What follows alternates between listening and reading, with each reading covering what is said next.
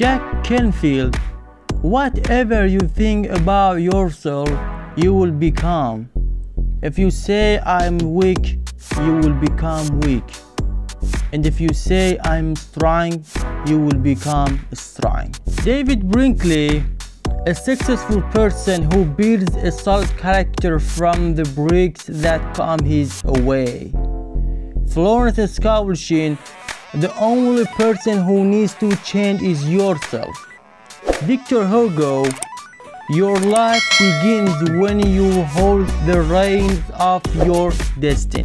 Wayne Dyer, our belief about ourselves is the most important factor in determining our happiness and success. Andrew Matthews, whatever you think about, you expand it. So think about what you want. Albert Einstein, imagination is more important than knowledge. Knowledge is limited, but imagination is unlimited. And every progress is because of imagination. Eleanor Roosevelt, big thoughts about ideas, medium thoughts about events, and small thoughts about people. Jim Raven, motivation is what gets you started. Gandhi, man is the result of his thoughts.